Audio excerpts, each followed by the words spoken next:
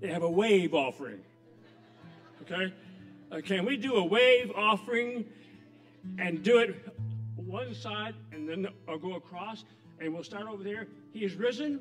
He is risen indeed. He is risen. He is risen indeed. Is that simple enough? Let's try it. Over here. He is risen. He's risen indeed. Now, can you raise your hands and talk at the same time?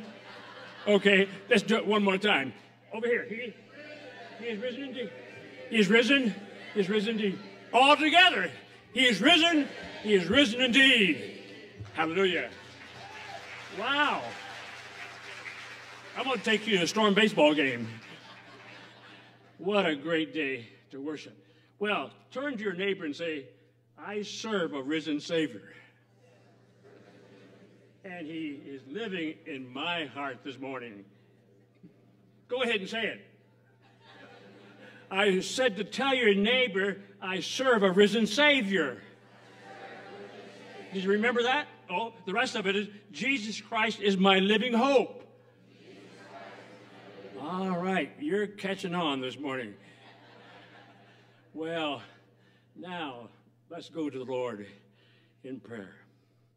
As we prepare our hearts, remember today, God gave us a second chance, the resurrection of his Son. During his final hours, prayer was on the mind of Christ. He reminded his disciples to pray lest they enter into temptation.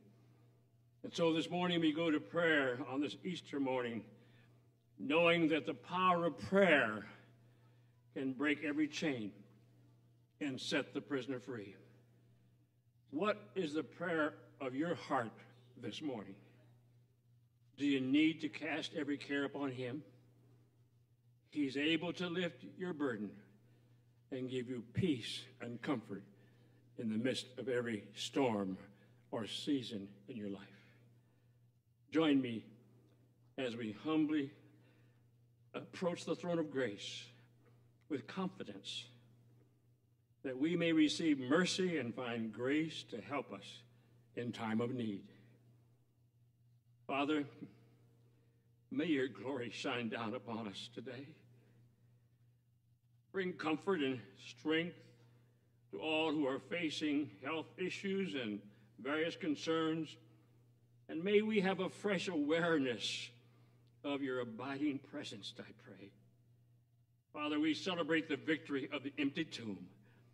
We celebrate the hope of eternal life with Jesus after death. We celebrate, as did Paul when he wrote, I have been crucified with Christ, and I no longer live, but Christ lives in me. The life I live in the body, I live by the faith of the Son of God, who loved me and gave himself for me. Father, we intercede this morning for the needs of your people in Haiti. Bring order and peace and protection to those who are suffering at the hands of evil men. Be with your church and leaders who are asking their lives, who are risking their lives to give out the gospel in various ways of compassionate ministries. May this be a day when many will turn to Christ and find that he is the hope of the world. Have mercy upon America this morning, and the unfolding of your sovereign will be done. May the signs of the times keep us awake and intentional fishers of men. And as two women arrived at the empty tomb, may we too worship the risen Savior and run to tell our friends the good news that Jesus is alive. Father, we pray for wisdom and direction as our district and local leadership engage in calling local pastors and a new district superintendent. Help us to be faithful in our Acts 2:42 prayer vigil here at Gateway as we pray for the needs in the body of Christ. And teach us, I pray, for how to connect with the lost and the lonely in our community. Keep us focused and diligent to the mission of making disciples of all nations and people. And on this glorious Resurrection Sunday, help us never to forget the sacrifice you paid for our sins. And Father, would you anoint Pastor Wes as he brings the bread of life to us about a transformed heart. May we leave different than we came this morning. And may this be a day of new beginnings of any who are searching for meaning and purpose in life. And Father, for your faithfulness, we joyfully bring our tithes and offerings to you, to the one who loves us the most. And we worship you, and we seek your face for all of our tomorrows. It's in your holy, matchless name we pray. And let the church say, amen.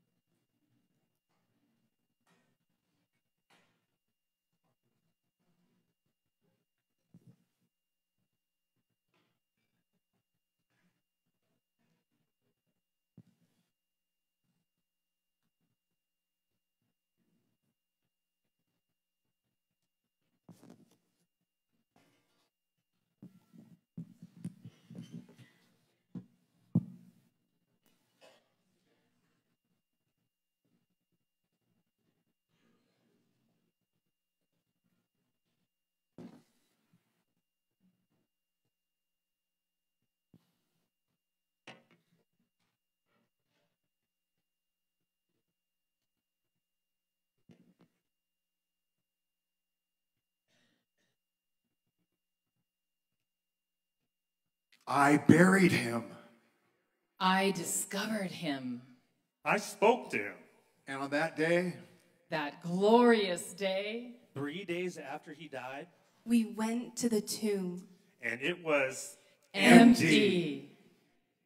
I was one of them, a Pharisee.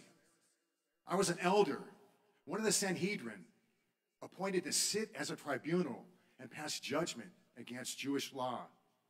So, when Jesus started coming around, preaching, performing miracles, amassing followers, it was expected that I would fall in line with my Sanhedrin brothers, that I would join them in their distrust of this mysterious man. But the truth was, I was enthralled by him. A man who could heal the lame with his touch, a man who could make the blind see. I had to meet this man, talk to him, learn why God brought him here and allowed him to perform such miracles. So in the dead of night, I went to him. And do you know what he told me? For God so loved the world that he gave his only son, that whoever believes in him should not perish, but have eternal life. Eternal life. For believing in this man standing in front of me, claiming to be the Son of God, I had to know more. I guess you could say we're comfortable. Well, more than comfortable. I suppose well-to-do, prosperous. But that doesn't mean we lived a charmed life. I was, well, not well, afflicted, distressed. That is, until Jesus came and took all of it away. The The thing I don't think people realize about Jesus is that he didn't just help the poor. He didn't care about the money or the status. He cared about the people. And when he saw suffering, he did everything in his power to fix it. And what power! He changed my life that day. Not just by healing my mind and my body, but by healing my soul. From that day on, everything changed. The money, influence, it was his. And wherever he would go, I would follow. Now, sure, I'd heard of him. Jesus, that is. I'd more than heard of him. I followed him, helped him spread his message, traveled all over. I might not have been one of the 12, but I was there, a true believer. Which is why it was so hard for me when he died.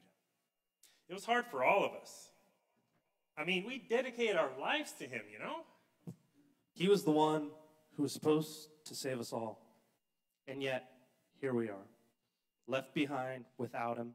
The Roman soldiers still breathing down our necks.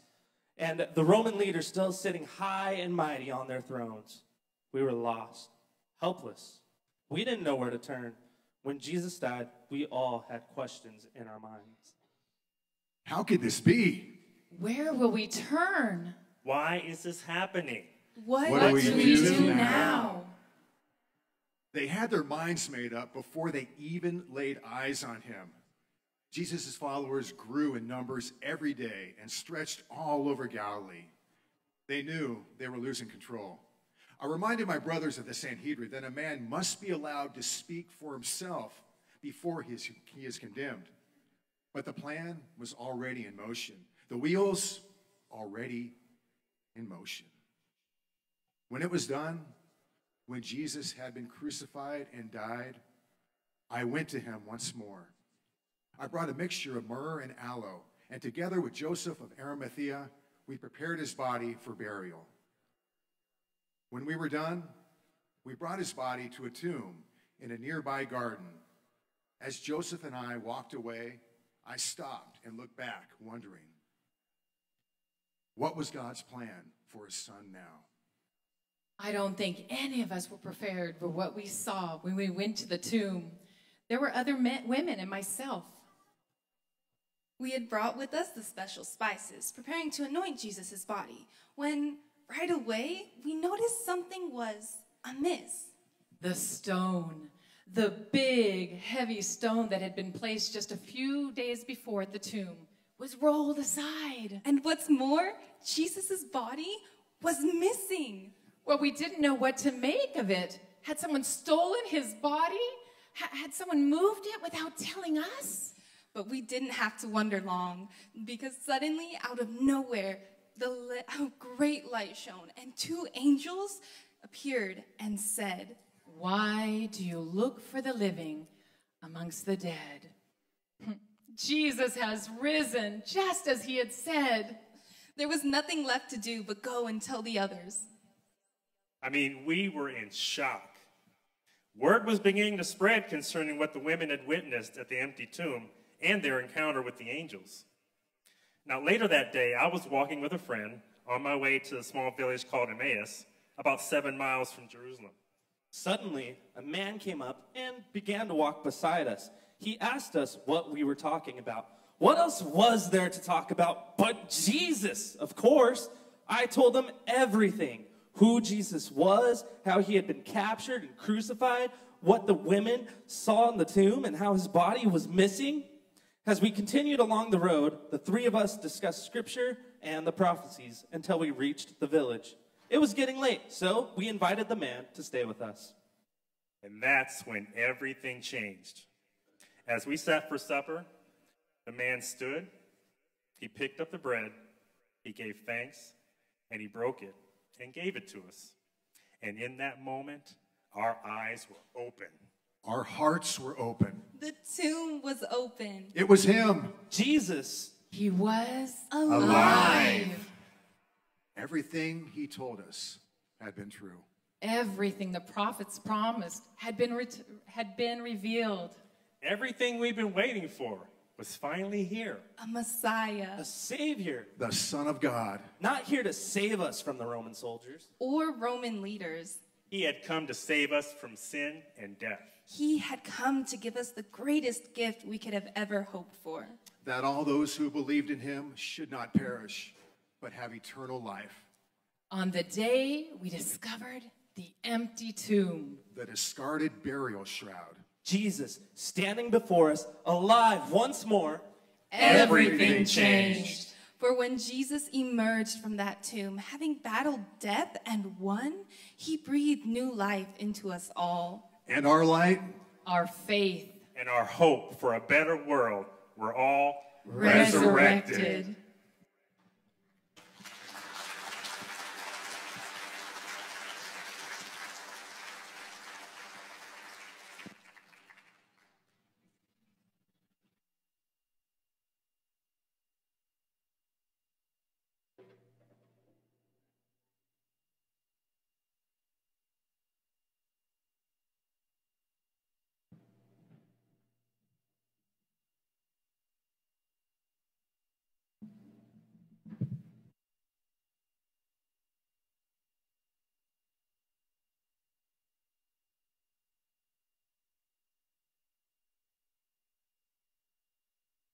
To the 24th chapter of Luke, and we'll join this conversation of a transformed heart.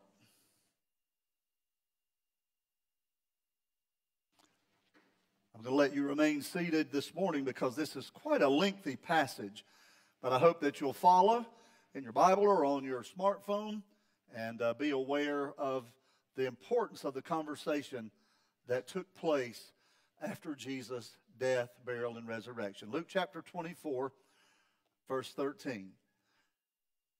Now that same day, two of them were going to a village called Emmaus, about 7 miles from Jerusalem. They were talking with each other about everything that had happened. As they talked and discussed these things with each other, Jesus himself came up and walked along with them, but they were kept from recognizing him. He asked them, "What are you discussing together as you walk along?" They stood still, their faces downcast. One of them, named Cleopas, asked him, "Are you the only one visiting Jerusalem who does not know the things that have happened in these days?" "What things?" he asked.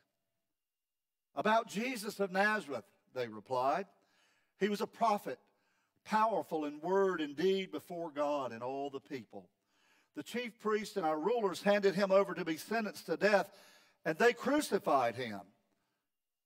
But we hoped that he was the one who was going to redeem Israel. And what is more, it is the third day since all of this took place. In addition, some of our women amazed us. They went to the tomb early this morning, but they didn't find his body. They came and told us that they had seen a vision of angels who said he was alive. And some of our companions went to the tomb and found it just as the women had said, but they did not see Jesus." He said to them, "How foolish you are, and how slow to believe all that the prophets have spoken." And listen to the question Jesus asked them. "Did not the Messiah have to suffer these things and then enter his glory?" And beginning with Moses and all the prophets, he explained to them what was said in all the scriptures concerning himself. As they approached the village to which they were going, Jesus continued as if he were going further. But they urged him strongly, "Stay with us. The day is almost over." So he went in to stay with them. When he was at the table with them, he took bread, gave thanks, broke it, and began to give it to them. Then their eyes were opened, and they recognized him, and he disappeared from their sight. They asked each other, "Were not our hearts burning within us while he talked with us on the road and opened the scriptures to us?" They got up and returned at once to Jerusalem.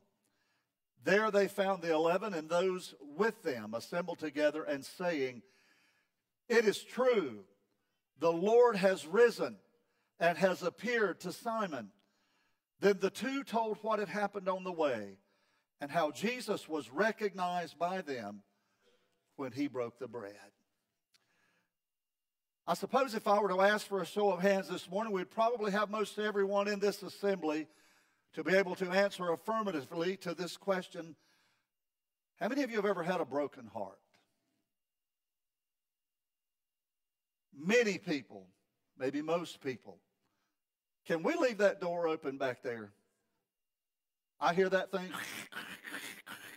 Just leave it open. Thank you. Call those repair guys back tomorrow and say you didn't get it fixed.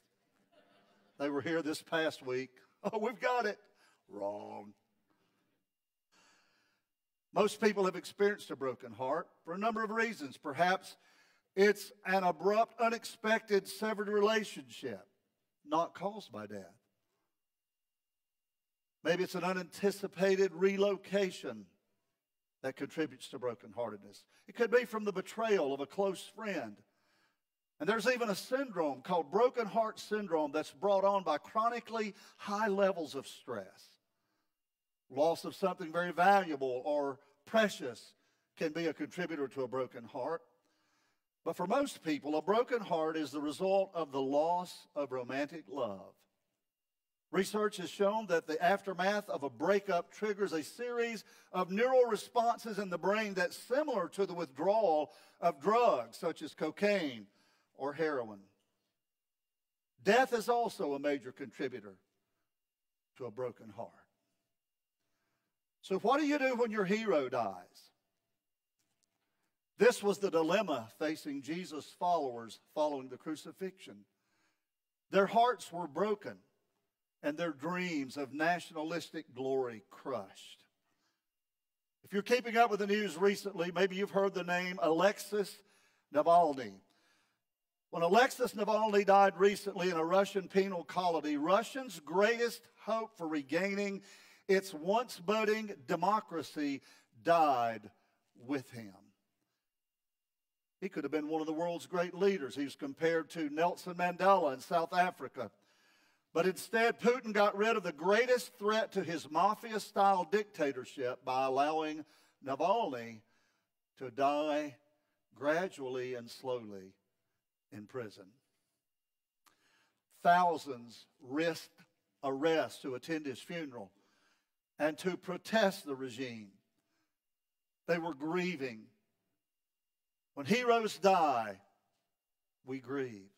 Something's lost in the world. Something's lost in our own lives. And along with our heroes, something also dies within us, doesn't it? The Roman government, seeking to satisfy the demands of the Jewish religious leaders, killed Jesus of Nazareth, who was a hero to many of the common people of Israel. Very early that Easter morning, the atmosphere among Jesus' closest followers was characterized by unbelief. They're still trying to come to grips with this. They still can't wrap their minds around this, for he was to be their Messiah. He was the hero to these 11 closest followers of Jesus. They were locked away in fear, self-preservation, fear for their own lives. But a group of women had went to the tomb with spices to anoint Jesus' body. They were unaware of what Joseph of Arimathea and Nicodemus had already done. And as they were on the way, it wasn't clear how they would complete their mission, for they were asking among themselves, who will roll away the stone for us? But they returned to the inner circle of Jesus' disciples with a stunning story. According to these angelic messengers, Jesus was alive. They had not only been told by the angels, but they were in the tomb because the stone had been rolled away, and they witnessed for themselves that the body that had been laid there in death was missing. But where was Jesus? What happened to his body? Luke makes note that the disciples, hearing the women's story, believed it to be just so much nonsense. I mean, the whole idea that Jesus was alive was simply crazy. The dead don't return to life, do they? The disciples should have recalled instances of the people that Jesus resuscitated from death, Lazarus being the most recent one. And there are at least 3 occasions in the New Testament of this great miracle, this incredible display of God's power to bring life back to those who were deemed dead. But none of that mattered now. All that mattered to Jesus' closest followers was the fact that he had been murdered and left to decay in a tomb. Having absolutely no idea what had happened to Jesus' body, I surmise that that first Easter evening was characterized by a sense of hopelessness. Hearts were broken. Dreams had been dashed. Luke introduces us to 2 followers of Jesus from the village of Emmaus, which is just 7 miles west of Jerusalem. These gentlemen, one of them named Cleopas, were terribly distraught by the recent events involving Jesus. As would often happen on the dusty roads of Judea, these 2 followers of Jesus were joined mid-conversation by a stranger traveling the same road. Being prevented from recognizing Jesus, the 2 continued their despairing conversation. Jesus asked them, "What are you talking about?" And this is one of my favorite lines in the New Testament. "Are you the only one on the planet? Are you the only one in the world that doesn't know what's going on these last few days?" You're kidding, right? Their hero had died. Or accurately, he had been murdered by the nation's religious leaders. The whole situation seemed to have no plausible explanation. Their hopes and their dreams were shattered. Have you been there?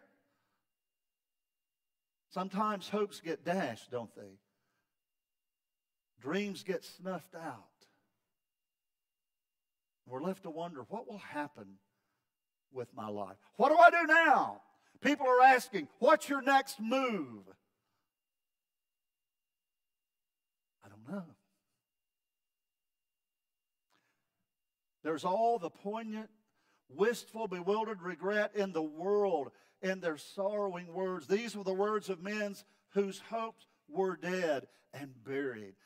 And you realize that in the 21st century, all over this planet are people who have no hope, are people who have a false hope. But praise God, there are over 1 billion on this earth who have a living hope in Jesus. 1 week earlier, Jesus had ridden in Jerusalem in fulfillment of an Old Testament scripture concerning Messiah, concerning their king. But according to Jewish belief, when Jesus died, he was immediately disqualified from being considered as Messiah. God doesn't die. That was nowhere in the Jewish mindset regarding Messiah. God doesn't die. This man can't be Messiah. God doesn't die. God doesn't lose.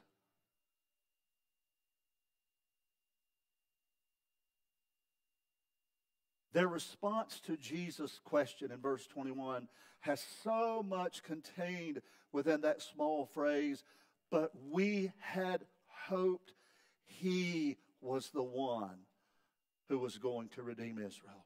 Now, this word redeem is found only this one time in the Gospel of Luke, but it's 150 times recorded in the Old Testament. Every Jew knew that to redeem something, you had to pay a price to buy it back.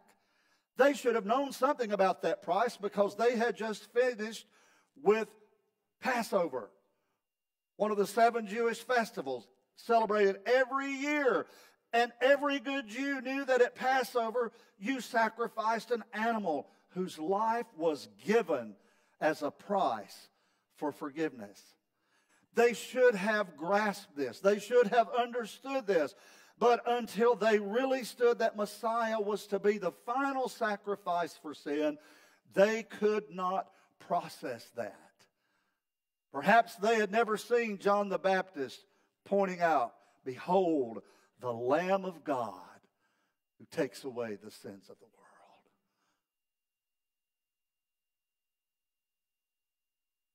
It wasn't that the Old Testament didn't say it. The Old Testament said it in detail.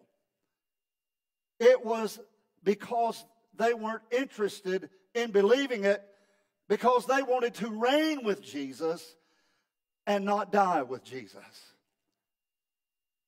And we're not too far removed from that 21 centuries later. James and John's mother, don't you love it when mother shows up? I was watching a great episode of Everybody Loves Raymond the other night. And at an interview, Raymond's brother Robert, mom had showed up. "I got two good boys here, Jesus. One on your left and one on your right when you come into your kingdom." Perhaps that's why their eyes were closed as to Jesus' true identity. They couldn't see it because they didn't believe in the fullness of what the Scriptures had revealed. You remember the occasion of the story? There was kind of a tag team match going one day. Pharisees had come to Jesus. They tried to trip him up. Didn't work. Some Herodians came to Jesus. Tried to trip him up. They didn't work. So they go back to the corner mat. And then they tag the Sadducees. And the Sadducees are the folks that don't believe in a resurrection or spirits or whatever. And they came up with this cockamamie story about, now the law of Moses says, and this was true, what they were saying was true, about the law of the Levirate, that, for instance, if my older brother had married my wife, God forbid, and then he passed away, then I would have to marry my wife, God forbid. No. And then if I passed away, she'd get to marry my younger brother. She says, ain't happening. And so they came up with the question, whose wife will she be in the judgment? You ever read this story? Matthew chapter 22, and Jesus said to them, "Are you not in error because you do not know the Scriptures? He is not the God of the dead. He's the God of the living." These closest followers of Jesus were living in a darkness and in a haze because of their ignorance of the Scripture. They were in error. April 12, 2009, a 39-year-old man stationed himself next to a trash bin at L'Enfant Plaza subway station in the nation's capital, Washington, D.C. He simply had on a sweatshirt and a Washington Nationals baseball cap. He was a busker, a street entertainer, familiar to those who frequent public transportation. He opened the violin case, laid it on the ground, seated it with some change. He started to play. He didn't play just anything. He started with a Bach tune. That is one of the most challenging pieces for violin. And he wasn't playing just any violin. He was playing a Stradivarius crafted in 1713, when Pastor Roger was just a wee lad. So valuable, it had been stolen twice.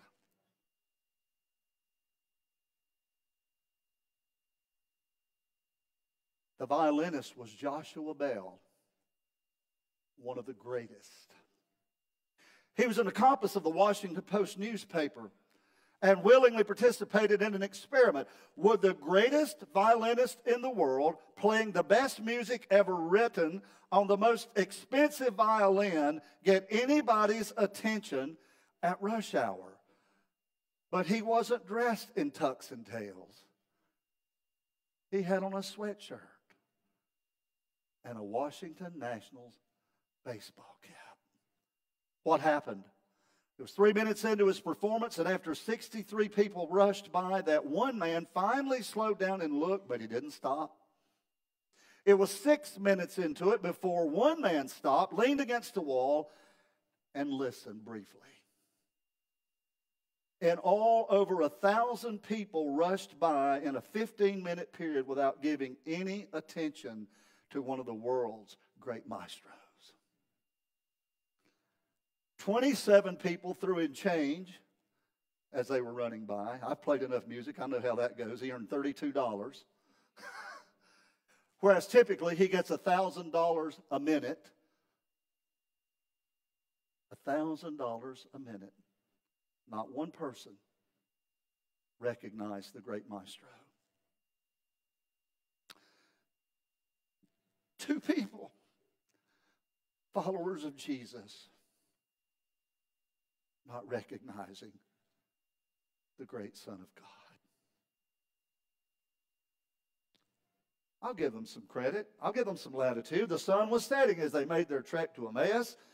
They were headed west. The sun sets where? In the west. Dusk darkens the dirt. The mood of the walk is glum. Again, their hero had died. Darkness was falling. Their hearts were heavy.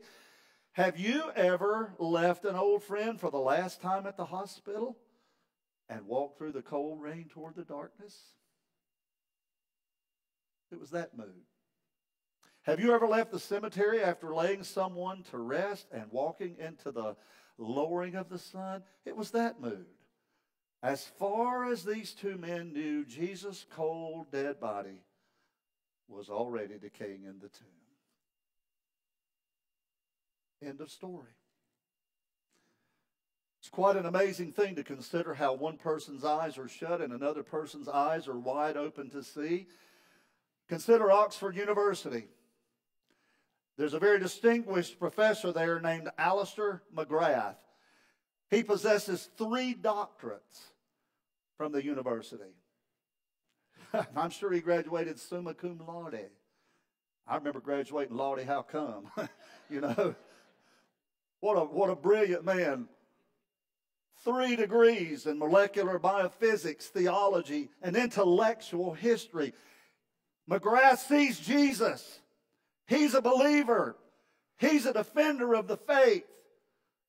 But Oxford has another professor, an emeritus fellow, Dr. Richard Dawkins, a world-famous ethnologist and biologist. He's famous too because he sees no Christ. There is no Jesus. There is no God. There is no eternity. There is no life after. There is no heaven. There is no hell, according to Dr. Dawkins. One has eyes open, and the other's eyes are shut. That's amazing, isn't it? But you see, that's the mystery beside you and here this morning. And out there on the street and in the university, that some people's eyes are open and others' eyes are shut to the presence and the power and the glory of God.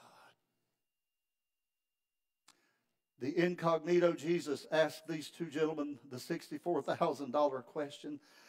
Did not the Messiah have to suffer these things and then enter into his glory? And I'm sure they're going, wait a minute, wait, Lord, you're throwing us something new here. And beginning with Moses and all the prophets in verse 27, he explained to them what was said in all the scriptures concerning himself. In reading that great theological commentary Facebook, it is amazing at who folks think Jesus is. He's the Jesus of the progressive left. He's the Jesus of the extreme right. He's the Jesus who wants everybody to have perfect health and wealth and everything is good in this life and nothing bad ever happens. He's the prosperity Jesus. It's astonishing how many invented versions of Jesus there are. The Jews had done the same thing. They had invented their own Messiah, a military Jesus, a conquering Jesus, a Jesus after David, because Messiah was to be out of the Davidic line, and Jesus was. A Jesus who would give the Jews political freedom from the boot heel of the Romans.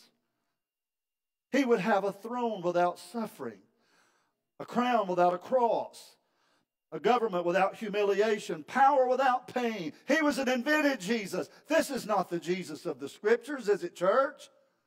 It isn't. That's a Jesus from hell. That's a Jesus that the devil wanted to bow down and worship him at the outset of his ministry. Do you remember? Showed him all the kingdoms of the world. All these I will give to you if you'll bow down. Jesus said, no way. Scripture says in Hebrews 5:8, who for the joy set before him endured the cross and scorned the suffering and the shame. But what's amazing is that in all of Hebrew history, listen to me very carefully, there is not one rabbi, not one interpreter who interpreted Genesis through Malachi and found a suffering Messiah. There's not one. A throne? Yes. An army? Yes.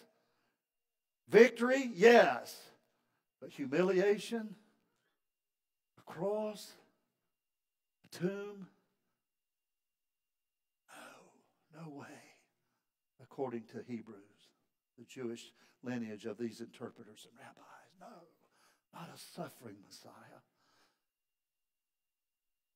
And yet in Genesis, the Psalms, Isaiah, Daniel, and Zechariah, among others, are recorded to prophesy the prophetic sufferings of God's Messiah.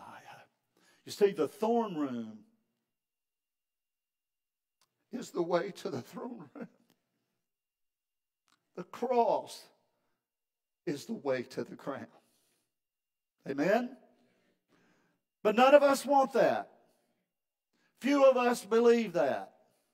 They didn't want it, and we don't want it. Apostle Paul was one of those rare exceptions, however. He wrote, I want to know Christ. Yes, to know the power of his resurrection. And that's where most of us would stop. I'm always amazed that when it's Friday, it's Good Friday, and people are already posting on Facebook and whatever, hey, it's Friday, but Sunday's coming. Don't rush past Good Friday. Thank God for the resurrection, but the death of Jesus and the cross is so important, and we just want to rush right by it. Put yourself in the mindset of Jesus' earliest followers. It was bad Friday for him, but Good Friday for us. God had to die. But Paul said to know the power of his resurrection and the participation in his sufferings, becoming like him in his death, and so somehow attaining to the resurrection from the dead. While Jesus talked, these two men's hearts began to burn within them. God was transforming their broken hearts into burning hearts. They wanted more of this stranger. They still didn't recognize him. Yet he was going on down the road past the village into the night. But they strongly urged him to stay with them. It was late. They were hungry. They all needed to eat.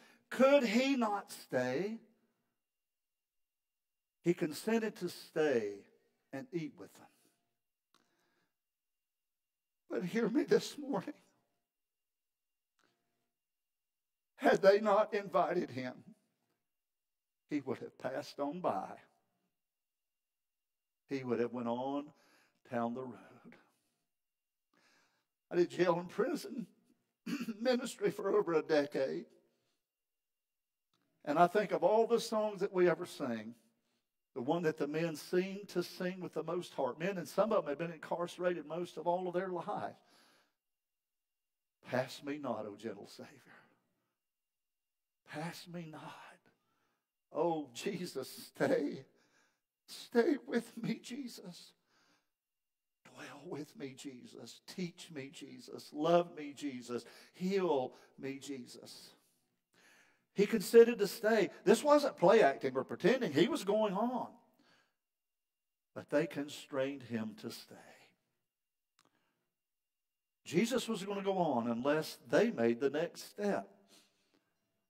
Dare I say it? It's the same right here. Through the truth of the gospel today, he has drawn near to somebody in this assembly of people. Something in you has opened, perhaps. There's a sliver of hope. Maybe you're beginning now, you'd be willing to share your heartaches with Jesus and share your broken heart. And from hearing the scripture this morning, it may be that your heart has begun to burn.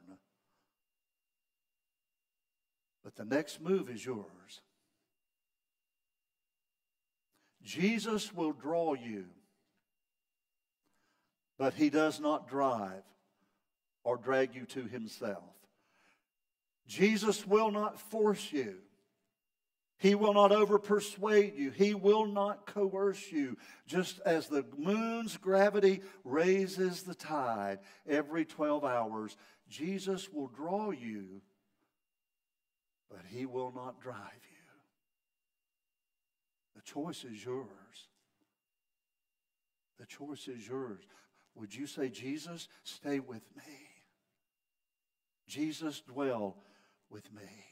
Jesus was going on that day because he was a treasure hunter who had somewhere else to go, always seeking out lost treasure. If they did not want him,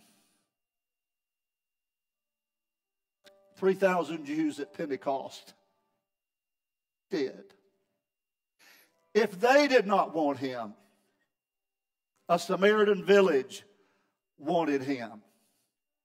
If they did not want him, an Ethiopian eunuch on the roadside wanted him.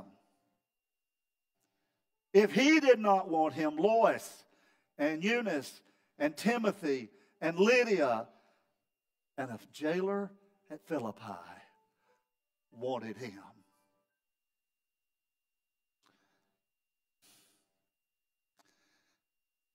And if Western Europe and the United States of America no longer wants him, I assure you, ladies and gentlemen, that millions of people in Nigeria and Iran and Nepal and Rio de Janeiro and Beijing and 100 other villages and metropolitan areas, they want him. They want Jesus. You will not thwart him. You will not stop him or prevent him. If today you do not need him or declare that you will not follow him, it breaks his heart. But he will pass on by. He can go right down the street or the avenue or the boulevard and stop at another day's destination that wants him. And in that house will be joy and peace. In that house will be renewal and transformation. In that house, hearts will be transformed. Jesus can bring eternal life to another house right down the street if you don't want him. But listen carefully. Scripture says, if you hear his voice, hearken unto him, for today is the day of salvation. Jesus is knocking on the door of your heart. But he's not going to bust the door down. The Holy Spirit's a gentleman. But he's knocking. Do you hear his voice this morning? Do you feel that impression of the Holy Spirit? God, I should offer my life to you today in this place. For there's no better place and no better time than on an Easter Sunday morning, Resurrection Sunday morning, than to yield your life to the claims of Jesus Christ. I ask you, will you acknowledge your need of a Savior and ask Jesus to stay with you? Now's the opportunity for you to do so. Let's stand together. I invite you this morning to come to these altars if you'd like to pray and just tell the Lord all about what's going on and the fact that you desire Him to stay with you and love on you and transform your life. Will you come this morning?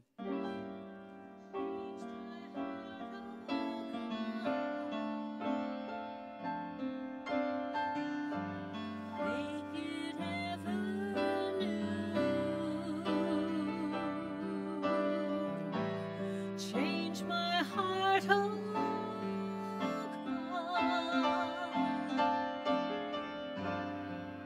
May it be like you. Change my heart, oh God.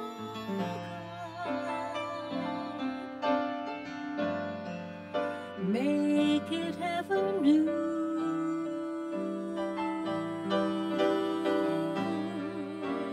Change my heart, oh God. May I be like you. You are the potter, I am the clay.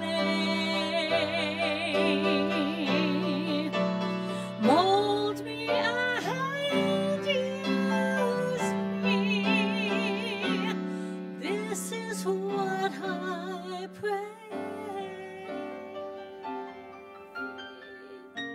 Change my heart, oh God.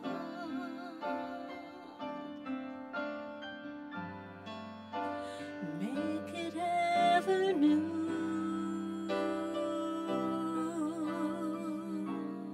Change my heart, oh God.